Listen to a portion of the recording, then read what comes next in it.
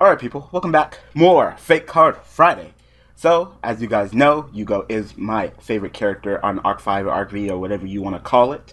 And he's got that Clear Wing Synchro Dragon and that Crystal Meth Synchro Dragon. So this person decided to go ahead and create the next level. This is Marvelous Wing Synchro Dragon. I was hoping they would create, keep it drug related. Because the first thing you're doing speed, then you jump all the way up to Crystal Meth. So maybe this should be like Heroin Wing Synchro Dragon, or I don't know, Tobacco Wing Synchro Dragon. Just take it to the next level of drugs. Anyway, this card's pretty powerful. We're gonna go ahead and review it as if it was a real card, except he has a little bit of typo there. You clearly see it's a synchro effect monster, but what type is it? What type is it? It has no type. This is a god. No, it's probably a dragon. Anyway, Marvelous Wing Synchro Dragon is level. Looks like level 10? No, level 9. 1, 2, 3, 4, 5, 6, 7, 8, 9. Yeah, level 9. Okay.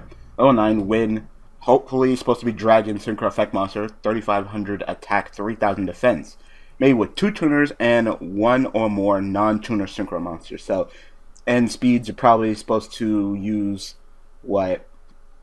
Clear Wing Synchro Dragon and 2 red-eye dice, I guess? Because you need 2 tuners. So it's not terrible to bring out, a little bit inconsistent. You could probably do it, especially with that one tuner monster where you banish him to special summon a different tuner monster from your hand or graveyard, and your recovery. You could probably bust out 2 red dice. You just got to get them situated first, and then have your Clear Wing, and you can pull this off. So let's see if this is actually worth pulling off.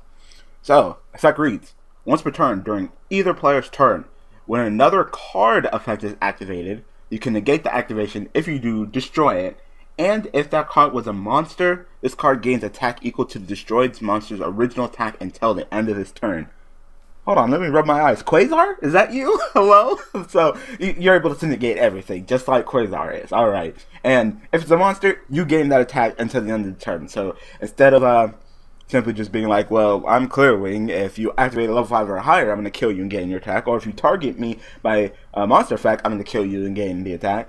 And then, Crystal Meth is like, hey, if any monster effect activates, I'm going to kill it and gain the attack. This is like any card effect. So, while you may not gain the attack off of spells and traps that you negate and destroy, you can negate spells and traps. So, not bad, not bad. That's a very powerful effect, and a little bit too easy for a card that you can pull off like this. Like, I don't know, they should have made it like maybe like level 12 or something. If you want to make it a Quasar-esque monster, then you should make it with the Quasar-esque requirements. Like, holy crap, this is pretty easy for a good effect like that. But this card's not done. This card is not done. So, if this card battles an opponent's monster during damage calculation, this card gains attack equal to the attack of the opponent's monster it is battling during damage calculation only. So, unlike, Crystal Meth, where it has to be a level 5 or higher, this is just a monster, period. So, I'm already a 3,500 monster, so you're probably not going to be attacking over me, but just in case you think that you're going to try to attack over me, I'm going to go ahead and gain that attack as well. So, yeah, pretty powerful. I believe that they can still honest you, though, because if someone has a monster and that's honestable, you attack them, it would be player turn. So if you attack them, I believe it's player turn priority. So you would go off first to gain their attack, and then they would chain honest. So chain resolves backwards. They would gain your attack off the honest, and then you would gain their attack and crush them. So it'd be better to go ahead and attack them, because if they attacking you, would it still be player turn priority, or would he just go off during the damage calculation along with honest? That's a complicated one. You guys go ahead and tell me that. But I believe that not even honest and stuff, they're like, holy crap. Like, 3,500, but I'm also going to gain your attack and fuck you up. Whether I'm attacking you or you're attacking me, it doesn't matter. I'm getting your attack, you're getting fucked up. 3,500. And, even if you actually think about using that honest, I can just go ahead and negate it and kill it and then gain honest's attack, because why not?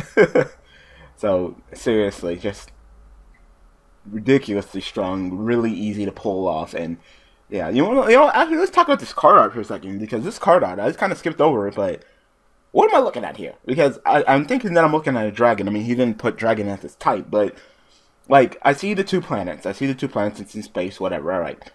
Now, the things that are going up to, like, the bottom left corner and kind of, like, the top right, although its wings and its head is, like, in the middle and it's coming at you, like, is that it?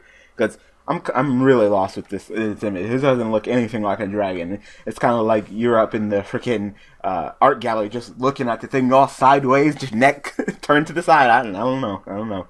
But seriously, so so far on the forum, only one person typed, and he said Quasar, is that you? Question mark. This looks a whole lot stronger than Quasar, to be honest, and ridiculously easy to pull off. Just know, one Synchro plus two tuners is hardly anyhow difficult, and decks like Speedways could just turbo multiple copies.